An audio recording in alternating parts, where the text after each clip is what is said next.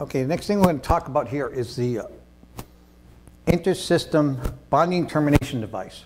It is Article 250.94. It started in the 2008 book, NEC 2008. Somebody wrote it there, and then they upgraded it some between, so I only got the 2020 book, okay? So this is the two books that have this art that I'm going to talk about. This is bonding termination device. What it is it's nothing less than, all it is a grounding bus bar. And Madison Electric put one out, and Southland, Southwire licensed it. So when I got a code correction to have this put on my panel, I was so pissed off that I made my own.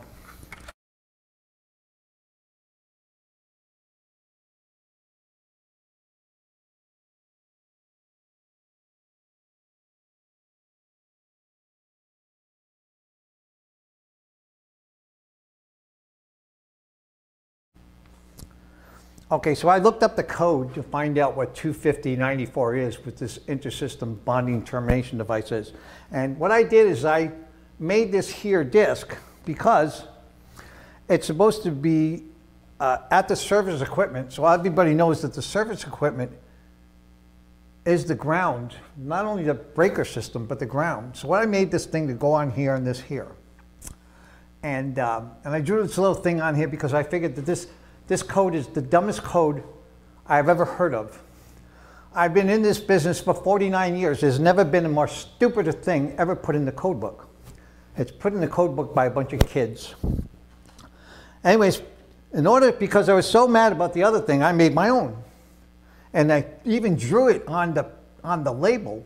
And you can see it in my fixturesupportsystems.net, the website. What I did is I printed out, it's in the package, the to match the code and what it does.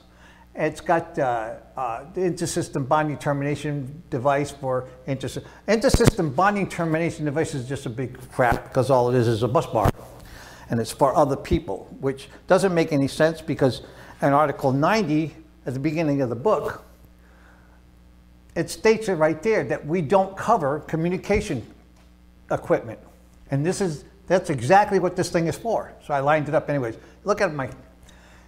So what I did is I matched all this stuff up here and here and here. And then what I did, check the code book. And because between the 2008 and 2020, they added something else. Somewhere along the line, they added a B product. You get wide? Just widen it out.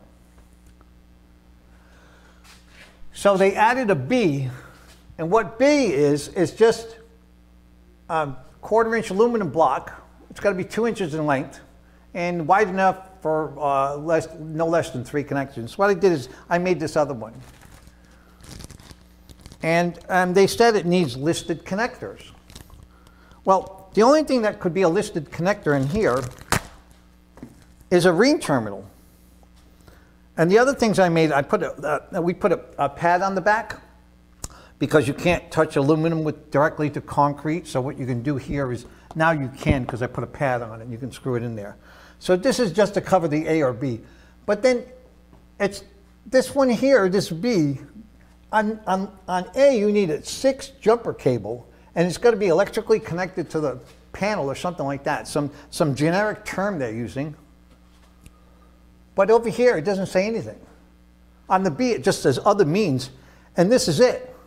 It doesn't have to be connected to anything or number 6 wire. This is because kids that are writing these codes don't know what they're writing. In fact, they don't even know how to read, because at the beginning of the book, it says they don't even take care of this. See, we can't use these. We can't use any of this stuff. This is not electrical. It's got nothing to do with fire danger. And we can't use it anyway, because this is for open wires. And some of the ABCs of electrical is it's got to be run in a raceway. We cannot run open wires on your wall. It's nothing to do with a code book. This has got nothing to do with 120 volt or 220 volt electrical. It's just a bus bar for somebody else. And to put this on my panel, To have wires run all over my, there was no way I was going to use it. I won't have it on my house and I won't put it on my customer's house. But the National Electrical Code Committee, the new kids writing code, they don't even know what they're writing. This needs a listed connector. Other than that, this has to be electrically connected to the panel and everything else. They both have to be accessible. If you put this in, it's not securely supported because there's no support. You can't just hang this here unit that's designed only to be hung off a 1/2-inch knockout. You can't do it. The electrical code, the real people who wrote the codes won't let you put won't let you just hang any electrical equipment off the knockout in a panel.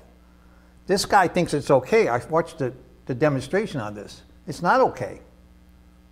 There's nothing in the code that says that you can hang any electrical product off a 1/2-inch. That 1/2-inch knockout that's in a panel is only for the entry of a raceway. It's not for any support at all.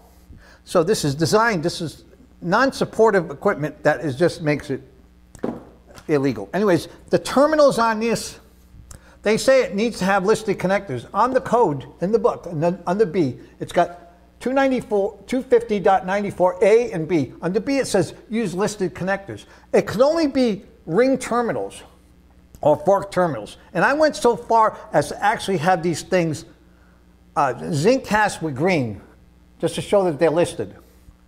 And then I thought about it later. The guys who use this, they don't have crimp tools. I don't know what's happening in Quincy, Massachusetts, where kids are writing these codes.